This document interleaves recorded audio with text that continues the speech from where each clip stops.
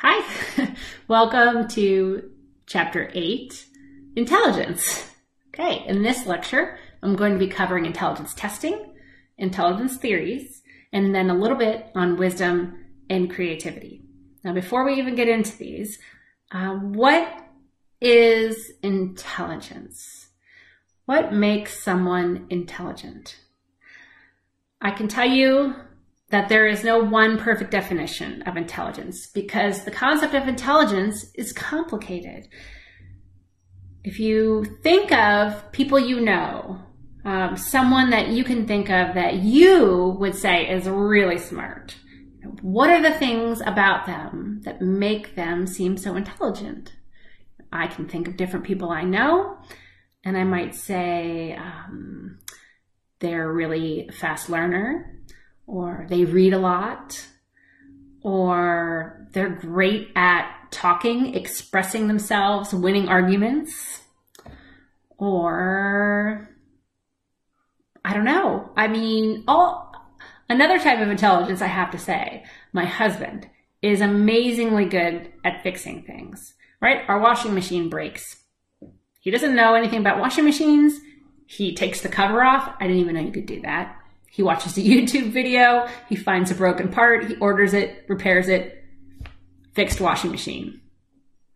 I could not do this. I wouldn't even know where to start. Even watching a YouTube video on how to fix it would not help me. Yet he can do it, right? Maybe some of you are amazing at cooking, but other people like me maybe have been trying for 30 years to cook and it's just still not working out. Okay, so I just want you to realize that there's so many different ways people can be intelligent. So trying to study it or trying to define it is difficult. Here are a couple decent definitions of intelligence. Here's one: the ability to acquire and apply knowledge and skills, right? So you've got to learn it, you've got to remember it, you've got to use it. The capacity to understand the world, to think rationally, and use resources effectively. So this is about understanding what's going on around you and making good decisions. And the ability to solve problems and adapt and learn from experience. So again, solving problems and learning and changing, growing and applying. I can hear my kids screaming. That's fine. Okay, so the history of intelligence testing, that's what I want to cover first. Before we even start talking more about what intelligence actually is, intelligence testing has always been closely tied to schooling, to academics. The very first intelligence tests were developed in France by Alfred Binet. Essentially, the French government came to him and said, you know, we really need a test so we can figure out what's going on with kids in our school systems. As we track these kids, we know that some end up becoming teachers, lawyers, doctors, and others end up going into trades, becoming carpenters, masons, and electricians. Was electricity back then? I don't know. This is like 18 something. Anyway, the French government wanted a way to identify children earlier so you could track them into one of these two educational programs, because they thought it was kind of not the most efficient idea to give everyone the same exact schooling. So that was what Alfred Binet attempted to do. Created a test you could give to kids, and that would be used to predict their academic performance, and then you could put them into one of these two categories. Now that is the origins of intelligence testing, and I will say that is still how they're applied today. Anyway, so in his test, it was adopted in the United States and developed most famously at Stanford University in California. And so you would take this test and it would give you a score, which is called your IQ score or your intelligence quotient.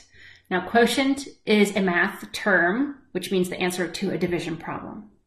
Okay, so your intelligence quotient or IQ score is based on your mental age or how you are developing mentally compared to your peers at the same age. divided by your chronological age. So you can see the formula down here. IQ equals mental age divided by chronological age times 100. So if you were 10 years old and your mental age was 10, you were right on track with all of your peers. Your IQ would be 10 divided by 10 times 100, meaning you have an IQ of 100. Now let's say you were, pretty smart kid, and really you're more like a mental age of a 12-year-old.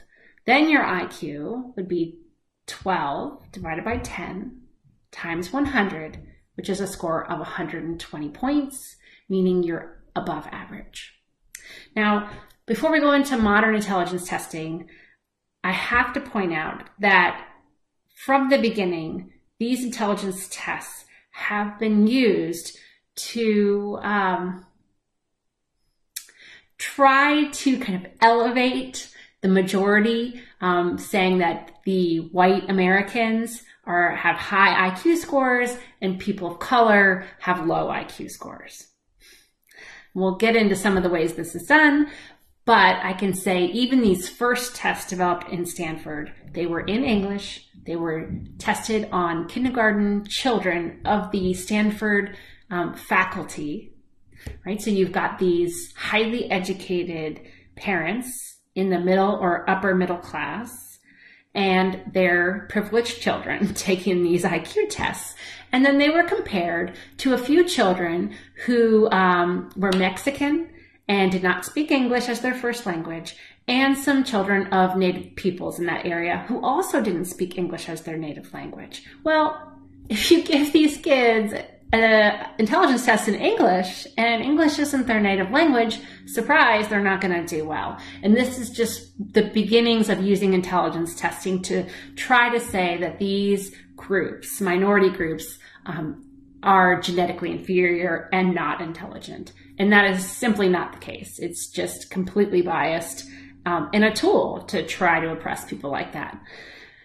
So our intelligence tests are a little bit better today. We do know about this, but we were having problems even into the 1990s with intelligence testing being biased towards minority groups. So let's look at modern intelligence testing. Okay. In the United States, if you're in public education, you're typically going to take an IQ test in elementary school, probably a couple times. In my kids' school district, they take it in 2nd grade and in 4th grade. The score on this test is used to help sort the students into more advanced or less advanced academic tracks. This is just one factor, but it's often very heavily weighted. IQ scores can definitely fluctuate in childhood. We're going to look at my older son's results from when he was in 2nd grade. When he took the test again in 4th grade, his score was very different. And I would just say, you're in 2nd grade, you're 7 years old. Do you think you want to sit and take an IQ test? I mean, there's a chance that some of those 7-year-olds aren't performing as well as they can, because what 7-year-old wants to sit and take a test, right? That's why they give the test multiple times and hopefully look at other factors when they're trying to assess a child's intelligence. Now, if you want to do an IQ test before school age, it's really difficult to find a very reliable and accurate test. There is kind of a predominant test that's used in infancy and toddlerhood, the Bayley Scales of Infant Development. This is used from about 4 months to 3.5 years, but it's really best used to detect delays, but not really to predict intelligence. So if we look at the types of intelligence tests that are given in starting in elementary school and up through adulthood, because you could take an IQ test today if you wanted to pay to take one. There are so many different types of IQ tests. I've already mentioned the Stanford Binet IQ test. Also very common, famous IQ test is the Wechsler test. So you've got the WISC, which is the Wechsler Intelligence Scale for children, and the WAIS, which is the Wechsler Adult Intelligence Scale. Now, there's also, of interest to me, is intelligence testing that doesn't require language. So the TONI is the test of nonverbal intelligence. So these are tests you could give to someone whose English is not their first language, or they their primary language is American Sign Language, or just other factors are going on. So there are so many different tests, many names I don't even recognize. So what are they measuring? All different kinds of things. You can think generally that an IQ test is going to have a verbal score and a nonverbal score. So the verbal score would include knowledge and reasoning, verbal comprehension, working memory, right? So given a string of words or string of numbers, how many can you remember? And then the nonverbal score is more about spatial skills. Processing speed can be part of that, doing visual searches for things. So how quickly can you make decisions, and rotating figures in your mind, doing puzzles, things like that would be in the nonverbal category. When we look at the intelligence quotient scores, we are not using that formula anymore of an IQ score equaling mental age over chronological age times 100. Instead, what's happening is all the scores are being compiled, and the average at that age is set to be 100. So it is a normal distribution, this bell curve, a normal distribution, and the majority of people will be at 100, and then they'll fall less and more away from 100. And if we look at the distribution, you'll see that 95% of scores will fall within 30 points of the average. So we've got 70, 100, and then 130. So we would say a normal IQ score would be between 70 and 130. And this is 95% of people, which leaves 5% left over. We can divide that in half, which means 2.5% of individuals will fall below 70, and 2.5% will fall above 130. And so these scores are all just normed to fit this distribution.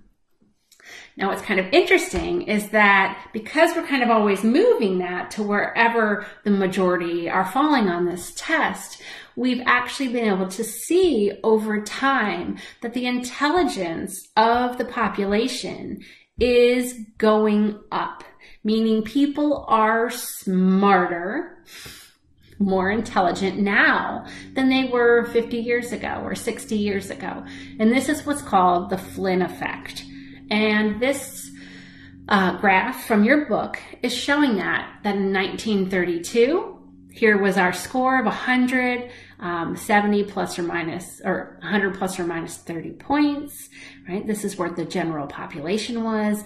And now we've seen this shift so that in 97, this is already out of date, right? The average is significantly higher. Now we keep renorming it, but we could see just in 1997 that the average was 20 points higher than what it was in 1932, right? So this is really an effect of improvement in access to education across the entire country, improvement in nutrition and healthcare, all these things that have happened over the last 100 years. So this is the Flynn effect. Okay, so I told you I was going to show you my son's IQ score results. So this I thought was very interesting. This is just personal experience. So if you have a child in K through 12 education, then you know that they take a lot of tests. In fact, so many tests that I don't even keep track of it. You know, you'll just get an email from the teacher saying, make sure your child gets a good night's sleep and eats breakfast because they're taking blah, blah, blah test tomorrow, right? This happens all the time. So I noticed in second grade that I got this in the mail, like I've gotten many other test results. And I started looking at it and I thought, wait a minute. I thought, in view testing, I don't know what that is. And then I looked and saw, nonverbal score, verbal score, CSI. Cognitive Skills Index, 117. I was like, I said, this kind of looks like the results of an IQ test. Now, nowhere on here does it say IQ test, but as I looked down the page, it gave me a description. The in-view consists of 5 subtests: sequences, analogies, quantitative reasoning, verbal reasoning, words, verbal reasoning, context. The scores, your score 66% of scores are between 84 and 116. I was like, oh my goodness, this is an IQ test. And I was a bit baffled because the school district never told the parents that it was an IQ test, which kind of surprised me. But then the more I thought about it, the more I realized in the privileged school district I live in, the parents might go a little crazy about IQ testing. Maybe they will, I don't know. These are my weird theories. So literally this IQ test was just shuffled in between all the other testing, and I might have never even noticed it if I hadn't looked at it a little bit closely. And now I know, oh, he took the test again in 4th grade, and then I saw my younger son take it. So you've got one of these too if you went to school K through 12. But who knows if your parents ever noticed that it was an IQ test.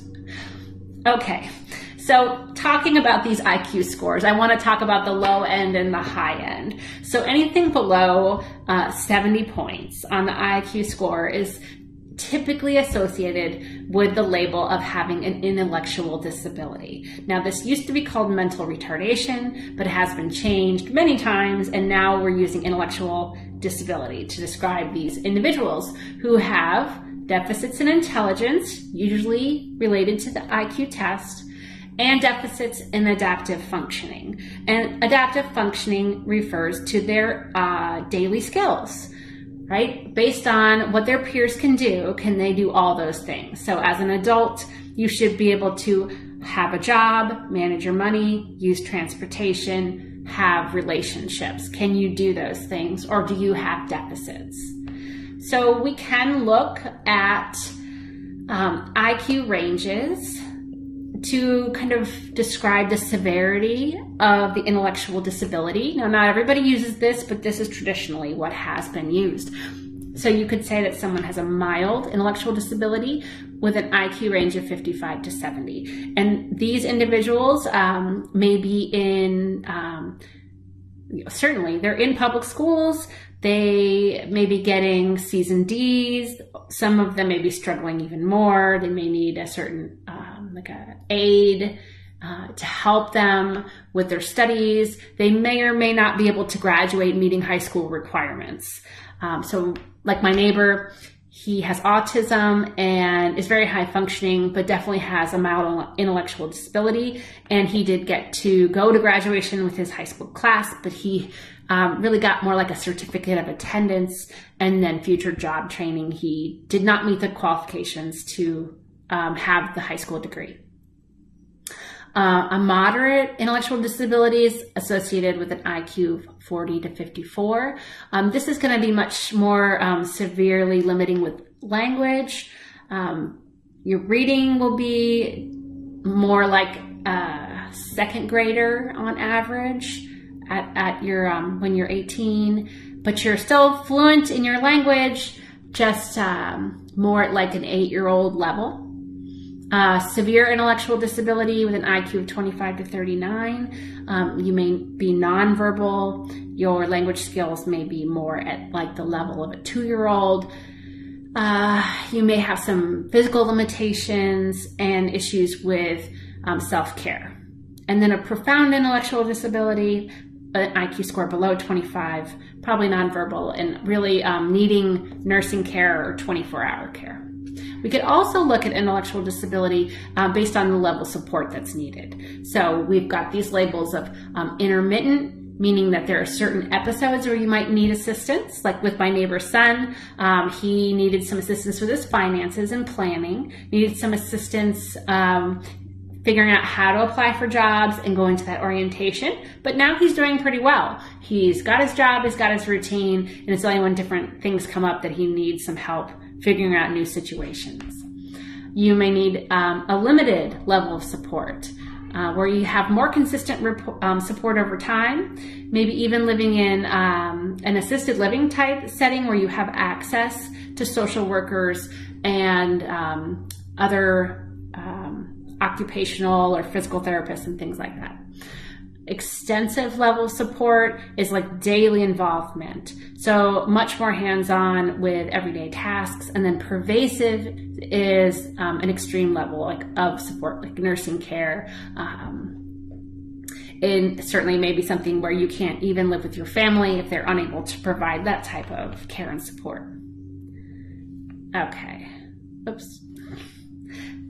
So when we think, we're going to talk about school later in the semester, but when we think about people who are have an intellectual disability, two legal terms come to mind. One is mainstreaming, the other is least restrictive environment. So right now, and really after sometime in the 70s, I think, mainstreaming was adopted. So when I was really young, if you had an intellectual disability, you did not go to the public school. You went to a special school that was somewhere else, kind of far away, and we never saw those kids. And this is not good for them, and it's not good for us, right? Because these people are members of our community. To have them somewhere where we never get to interact with them, become their friends, it just doesn't work. So mainstreaming was advocated for by their parents and family and people who work with individuals with disabilities. And so now that is the norm. So you are going to put that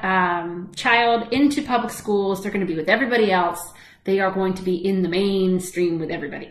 So this also in the school means they are going to be put into a classroom that is the least restrictive environment. So you want them in a classroom where they are able to learn to the maximum extent, and you want it to be useful for them. So putting someone who has a severe intellectual disability into a regular 6th grade classroom is not going to work because they're not going to benefit from that situation. So you need to find what is the setting that will allow them to learn the most and it'll be the most typical with their peers. So for some, it means they will be in a classroom or they might have an aide with them in the classroom. For others with more serious educational disabilities, they may be in a classroom that's just in that hallway with all of their peers. They're still going to get to use the same lunchroom and recess facilities. They're going to go to the assemblies and all the other school activities. So finding that least restrictive environment is important. Okay. I also want to note that there is a correlation, as you can probably imagine, between a low IQ score and your socioeconomic status, which makes sense, right? If you're struggling intellectually, then your career options and abilities are also going to typically be limited, which means that it's going to affect your education level and it's going to affect your income, right? So, yeah, okay.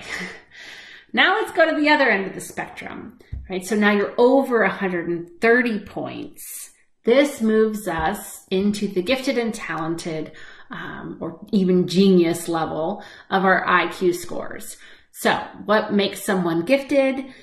Well, you should have some high potential or high achievement in one of the following areas, right? Your general intellect, a specific aptitude, like do you really excel at math, creativity, leadership, talent in the arts, right? Music, art, drama, or even physical abilities. Certainly athletes some are amazingly talented, right?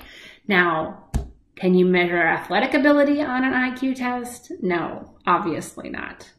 So how do we determine who is gifted and talented? Well, it's really up to the school district. They're the ones who are defining how that determination is made. The easiest thing to do is look at test scores. So you take that InView test or whatever IQ test your school district is giving out and you score over 130. Bing, you are now gifted and talented.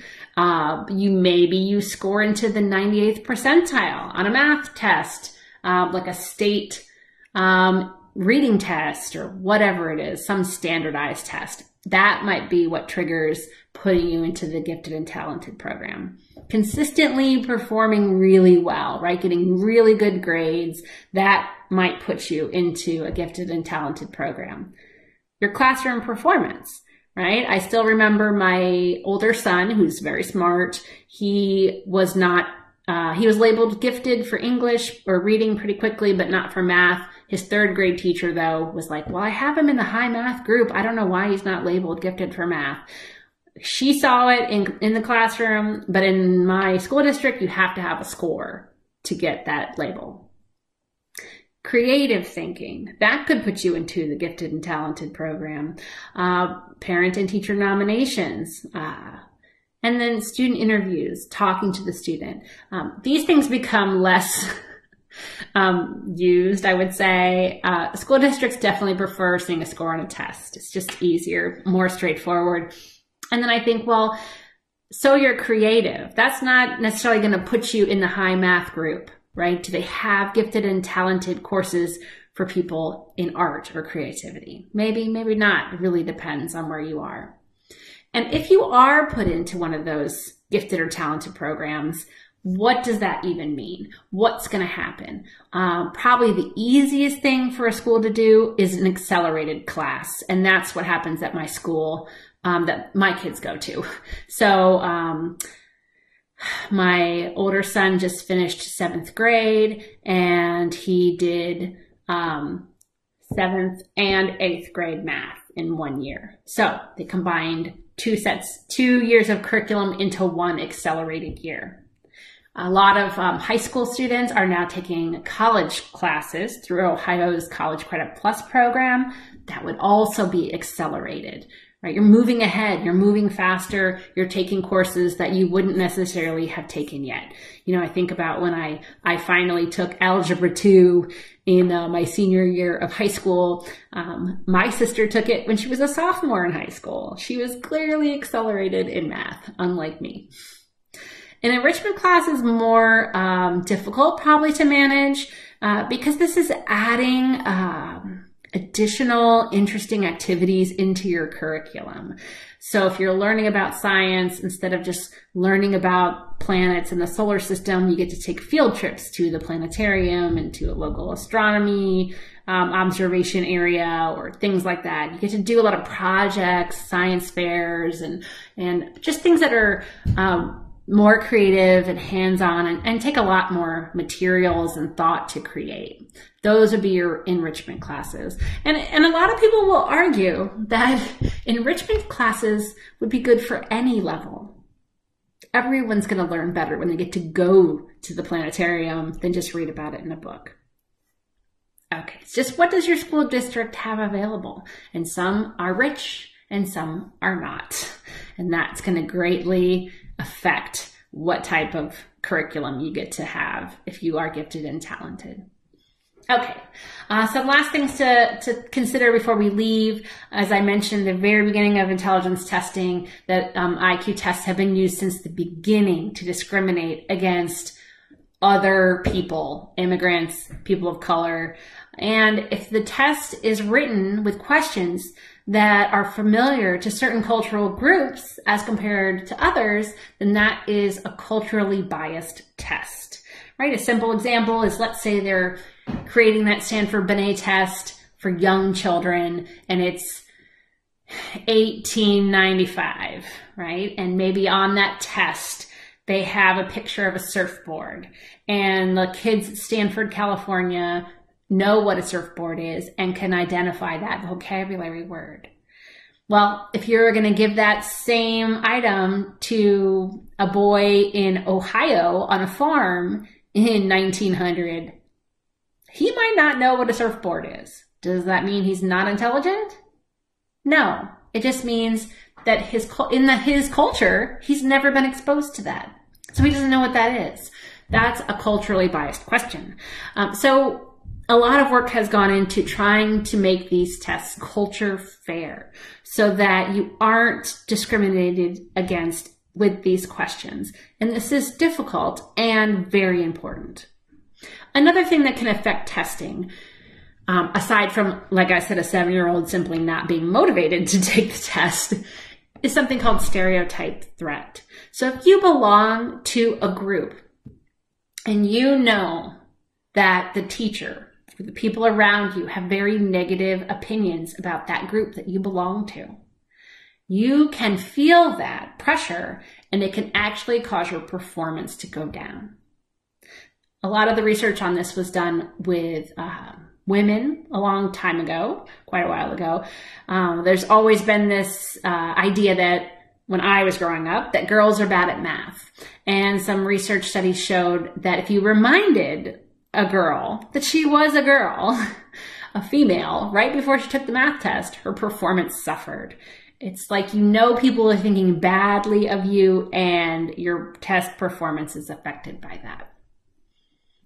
Okay, so like I said, this intelligence is not the only thing that contributes to academic success or the IQ score itself, right? You can have that IQ score. It might say you have 125, and so you should be getting A's and B's. Does that mean you're really going to be earning A's and B's in your classes? Maybe, maybe not. Or if it says your IQ is 100 or 90, and that maybe school is going to be more difficult for you. You might be getting a lot of C's. Is that really what you're going to be doing? Your level of motivation is really important, right? Are you interested in school? Do you like learning? Do you believe you can do well in school? Your self-efficacy, all those things contribute to success in school. Your physical health and your mental health contribute to your success in school. If you are depressed, if you're traumatized, if you have a chronic illness, if you have a vision problem, if you're deaf and use American Sign Language, a whole bunch of things can contribute to difficulties or successes in school, and social skills too, right? We're going to talk about personality and emotional development later. Right now, I'm thinking a lot about my nephew. He has a lot of trouble with social skills, and he is about to start middle school. Now, he is off the charts with his grades. His reading, writing, and math are gifted, but his social skills are terrible. And I really wonder, leaving elementary school, if the problems he has in his social skills will start to affect his academics at all. You can imagine how that might be the case, right? If you're struggling to make friends, if you're not sure how to navigate those personal relationships in school, this can affect your performance and your desire to be there. Okay, so our traditional IQ tests, the Stanford Binet, the ones they give kids in K-12 right now, they measure your verbal abilities, right? Your vocabulary, reading comprehension. They measure your math abilities, your spatial skills, and your memory. Are those the only things that contribute to intelligence? Can you imagine other skills that could be considered a type of intelligence? Feel free to pause and brainstorm. I think you probably can. So let's talk about intelligence theories, because now we're really trying to get at the researchers who've been trying to describe what intelligence is. And our first one, the original, is Spearman's general intelligence theory, or Spearman's G, small g for general intelligence. Spearman really thought that you were just intelligent or not, right? You're on a continuum somewhere. You're just really kind of naturally good at reading, writing, math. You're average, or you're not so good at all of them. So it's just kind of one underlying intelligence factor. Now, Cattell came along right after Spearman and said, I feel like intelligence is actually more complicated than just being one underlying factor. He felt there were two different types of intelligences: fluid intelligence and crystallized intelligence. Now, fluid intelligence has to do with your memory, your reasoning skills, you're born with it, your speed of processing, all of these things that just happen naturally. You're just kind of good at remembering things or not so good. This is not really varying much with your life experiences, and it tends to decline in older adulthood. The other type is crystallized intelligence. And this is things that you learn through your life experience, knowledge, expertise, everything you're learning in college, right? The new things you're learning. This would be crystallized intelligence. And this increases with age. If we look at this longitudinal study, the Seattle longitudinal study of adult intelligence, they studied these different types of skills, and we can see, it's kind of a lot on here. There's also a graph in your book that you can look at. We can see these 5 different areas that were tested in individuals from age 25 up through 67. And this really can show you some of these differences between fluid and crystallized. So our first one, vocabulary, right? That's has to do with reading and knowledge. It goes up with age. We can learn new vocabulary words all the time, right? So this is more crystallized, right? Spatial orientation, right? We're turning things in our mind, right? Orientations, doing pretty good, pretty flat across the lifespan, maybe a little decline there. Inductive reasoning, right? Our ability to make decisions, to do logic problems, pretty constant across the lifespan. And now where we start to see the declines associated with fluid intelligence. Here, these were math problems, get worse with age, and then perceptual speed, right? We start to lose that. I've already talked when we went over perception, sensation and perception, right? How quickly can you scan the environment to find the thing you're looking for? And that declines with age. Okay. So those were Cattell's fluid and crystallized intelligences. Our next one is Gardner. This should be all review, I think, from Introduction to Psychology. Gardner's theory of multiple intelligences. He says we don't have 1 or 2, maybe we have 8, maybe we have 9. I'm not going to go into the 9th one, but maybe we have 8 different types of intelligences. We can look at this and see logic and math, verbal and linguistic, and visual, spatial. Those are all tested on an IQ test. And then we've got some other ones. Musical intelligence, right? That's different. That is not on a traditional IQ test, but some people are just naturally good at music.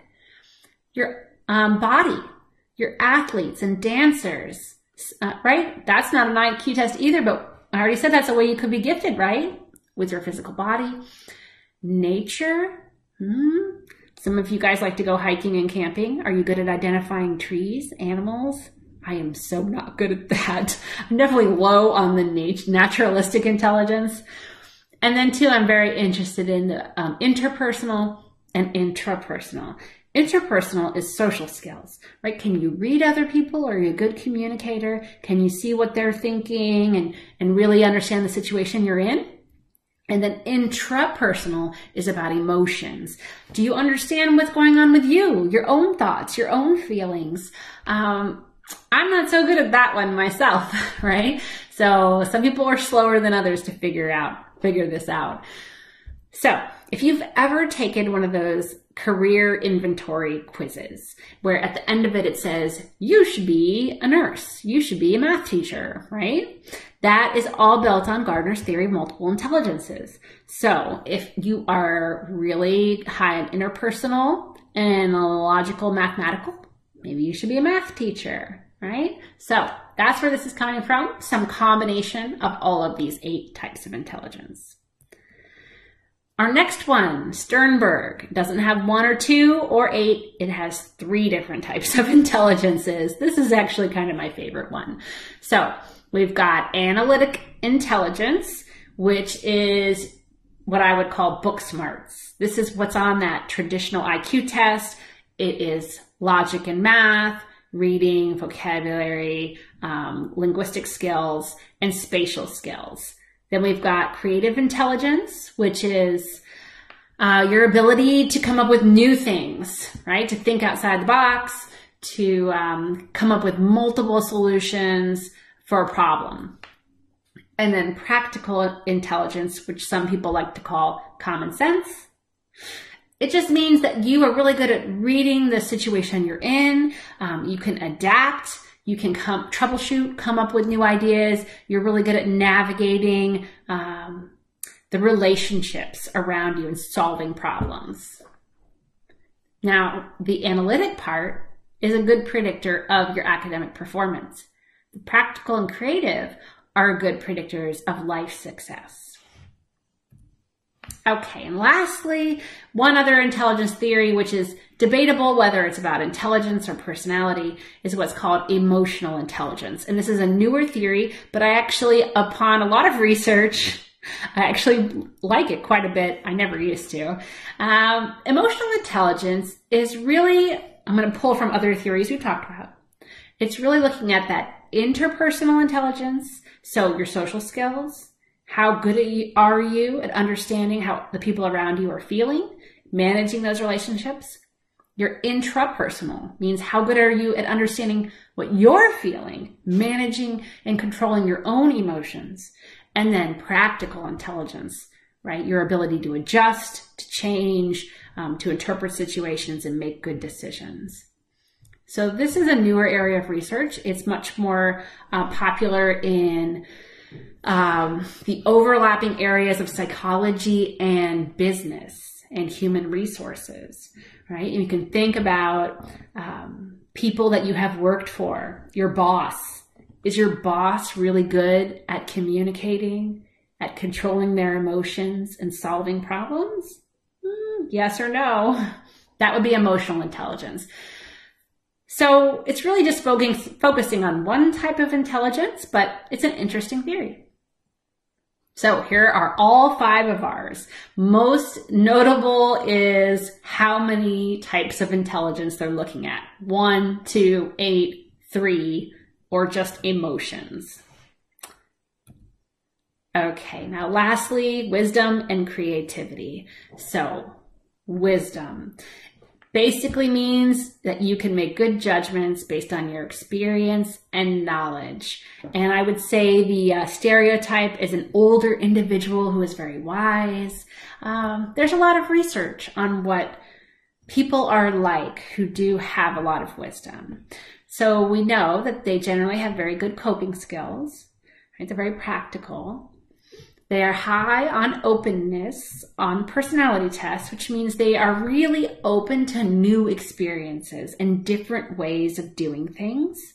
They are more generative, meaning that they're thinking about the younger people, their children, grandchildren, or even their junior colleagues at work and what they're doing for those individuals. And they're very creative, right? Coming up with a variety of solutions. Wisdom is not necessarily hinged upon age. Now, of course, a wise 4-year-old, not really something that exists. But when we look at adults, you can certainly have a 70-year-old individual who is not wise. They do not possess much wisdom. And you can have someone who's 40 who has a lot of it. And much of it is related to these life experiences and these characteristics that they possess. Another term I want to bring up here is what's called selective optimization with compensation. So many times going into older adulthood, you're starting to lose some of your types of intelligences. We already talked about fluid intelligence starts to decline. You're not as fast at making decisions. And things may take more time. Right? That whole time pressure can cause problems in making decisions.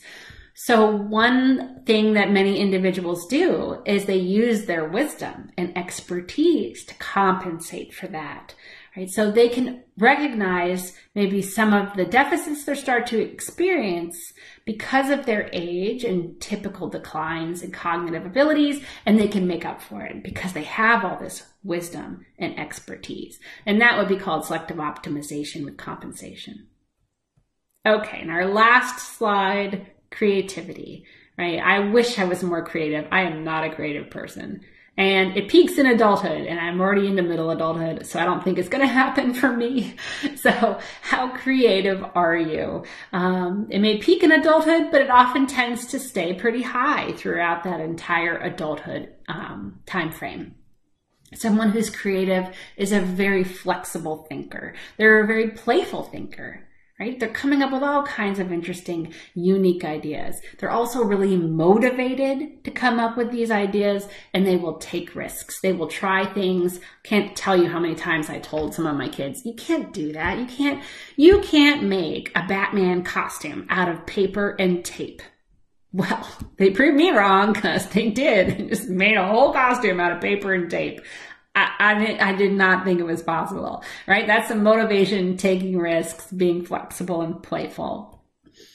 When you look at the way people who are creative think, you would see what's called divergent thinking. This is the ability to come up with many answers, a variety of answers to the same question. Now, this is really the opposite of what you're testing on an IQ test, which is looking at convergent thinking, where you're trying to identify that one correct answer. So divergent thinking is really a hallmark of creativity. Okay, that's the end of this lecture, and we've got one more in this unit, which is language.